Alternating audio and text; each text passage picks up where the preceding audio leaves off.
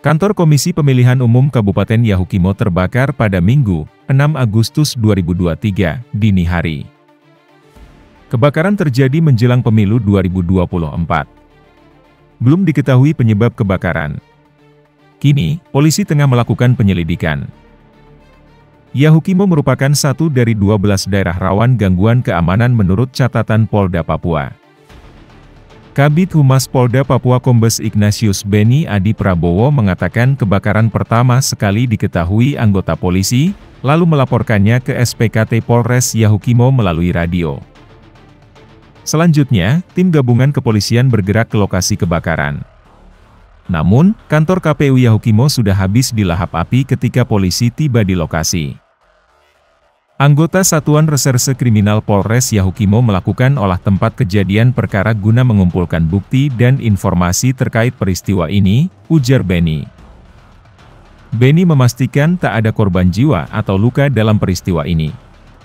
Pihaknya pun telah mengumpulkan barang bukti untuk mengetahui penyebab pasti kebakaran.